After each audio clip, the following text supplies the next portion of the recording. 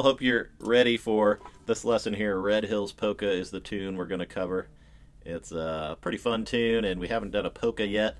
Pretty straightforward, but a lot of fun. We're going to do it in double C, capoed up to the key of D.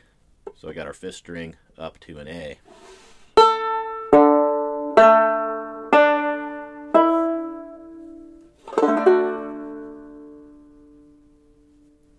Let's go ahead and get right into it. We'll do a measure by measure breakdown. Let's take a look at measure number 1.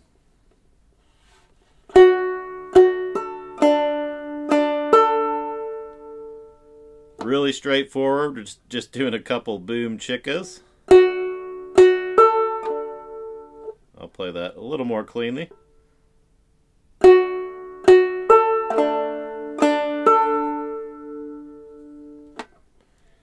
Alright, as I said, that's really straightforward. I think we'll just move on to measure number 2. Also pretty straightforward. We got a boom chicka there with the boom note split with the pull off. And a couple boom notes. So fingering wise on the first measure, notice I'm using my first finger here for that second fret note. Pretty standard for this tuning. Second measure, I'm just going to move that over. And I'll use my third finger to grab that fourth fret note. I'll just stay in position there.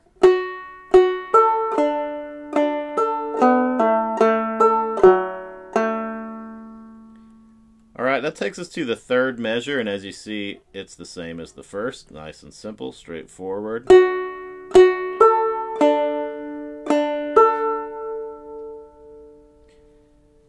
So we'll move on to the fourth measure, and there it's going to be a whole lot like the very first, or like the second measure rather, but a little different ending. That ending's going to take us into that fun, speedy little kind of musical resolution there that the melody does.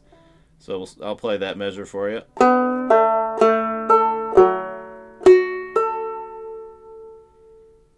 Hear that little knockdown at the end? It's the beginning of a knockdown line there.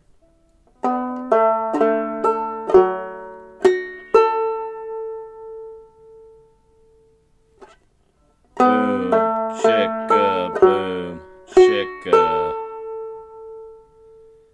And that takes us right into measure number 5. We start this little riff.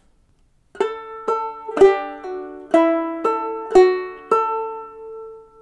play that a little slower for you.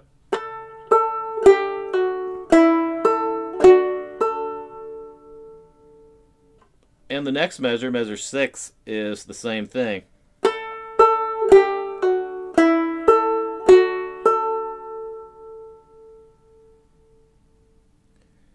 So measure 5 and measure 6 together.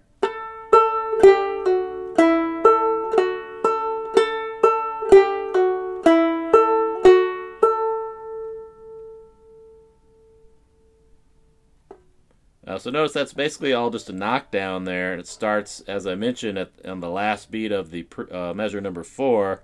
Then we're just knocking down. We have a couple we're pulling off there, otherwise it's all knocked down. And it'll continue that way into the 7th measure. Here I'm going to shift up, and I'm going to grab that 5th fret note with my second finger.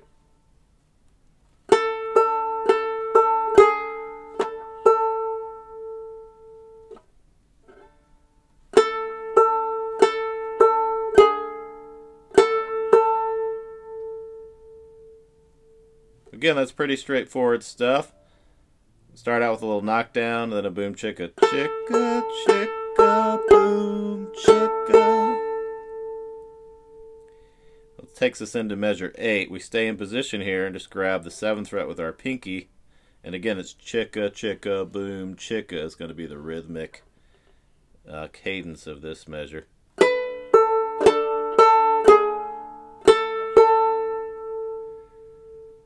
So hopefully you followed with me and shifted up and grab that 5th fret with your second finger when you started the 7th measure, because that keeps you in position for this.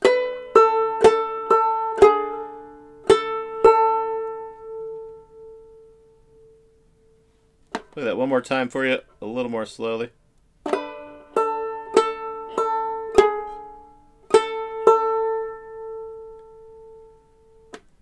that was our first ending, and you see the repeat sign there, and that's going to take you all the way back to the top of the tune. And so we'll keep it on through this part, and when we get back to that first ending, we'll skip it and hit the second ending.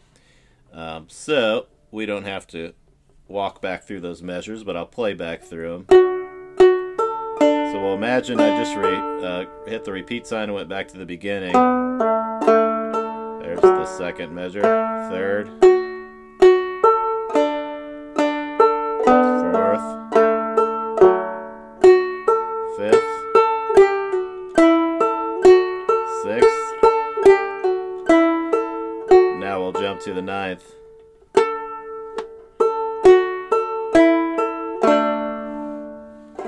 I went ahead and played the 9th and the 10th there, just because the musical idea is resolving there. You kind of want to hear that last note, and the 10th measure is really simple. So I'll do that again, 9th and 10th measures.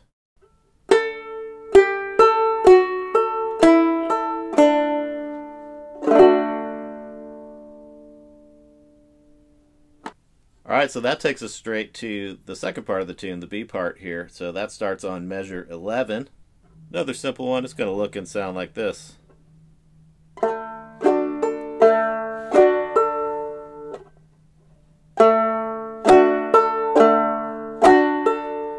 That's just 2 straight boom chicka strums on our 1 chord there, our C chord. Measure 12 should look familiar to you. That's a repeat of our second measure in the tune.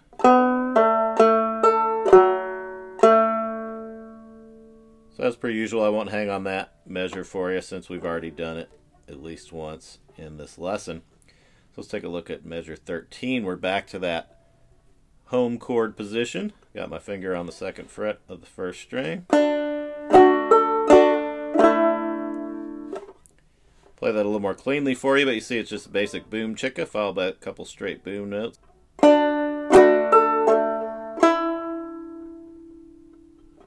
That takes us into measure 14. Couple open string boom notes followed by a little boom chicka motion with a pull off there to split the boom.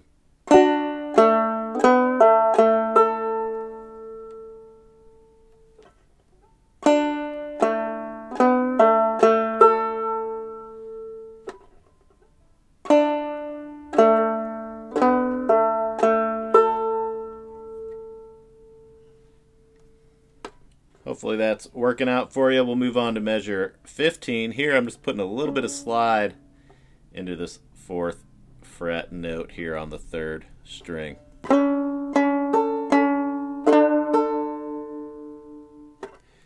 Okay, do that a little more slowly.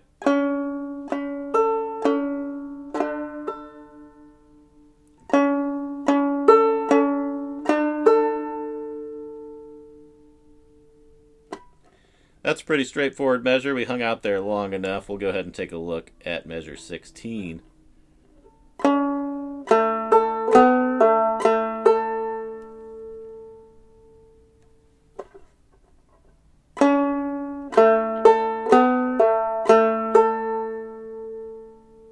One more time, measure 16.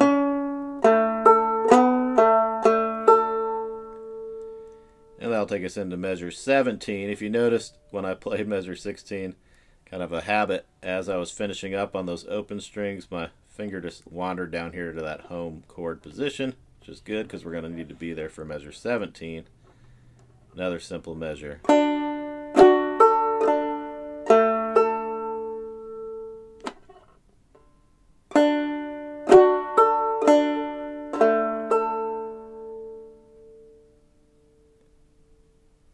Measure 18, very familiar to us now.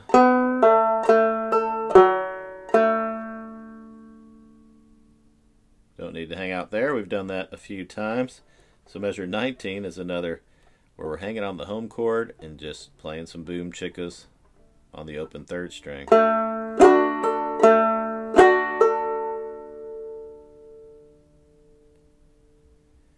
Measure 20 is almost exactly like that measure that we keep repeating throughout the tune, but it's going to end a little differently, so I'll play that for you a few times.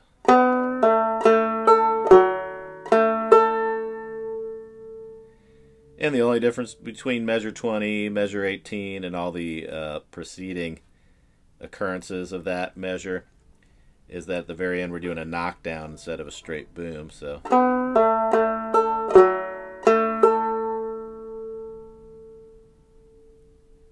it's a chicka instead of a boom at the end.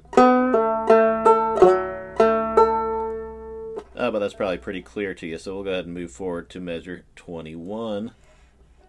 Back to the home chord position here.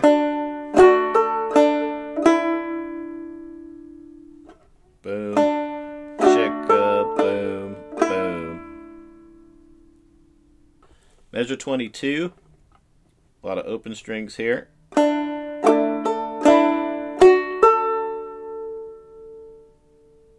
Pretty straightforward. That's going to take us into the final line of the tab, 23. Is a repeat from the ending of the A part. We're kind of ending the same way for a minute. So 24 is also the same thing.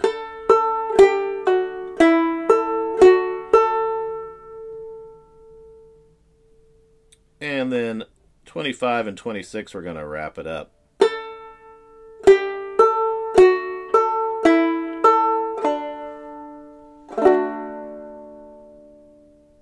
Hopefully you're having fun here following along, and if you have any questions, you can always send me an email at ryan@playbetterbanjo.com. Don't hesitate to do so.